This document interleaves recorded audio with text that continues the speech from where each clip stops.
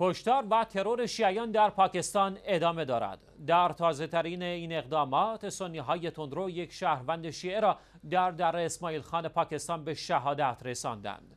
درعقیل عباس 40 ساله در شهر عیدگاه از توابع در اسماعیل خان به شهادت رسید. گفته می شود تکتیرانداز هایی از سنی های تندروی سپاه صحابه این مرد شیعه را به شهادت رساندند.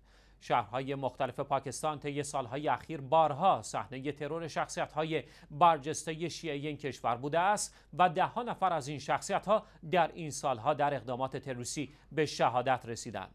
شیعیان پاکستان بارها با برگزاری تجمع، تظاهرات و تحسن به کوتاهی حکومت این کشور در حفاظت از شهروندان شیعه پاکستانی در برابر اقدامات گروه‌های تکفیری اعتراض کردند.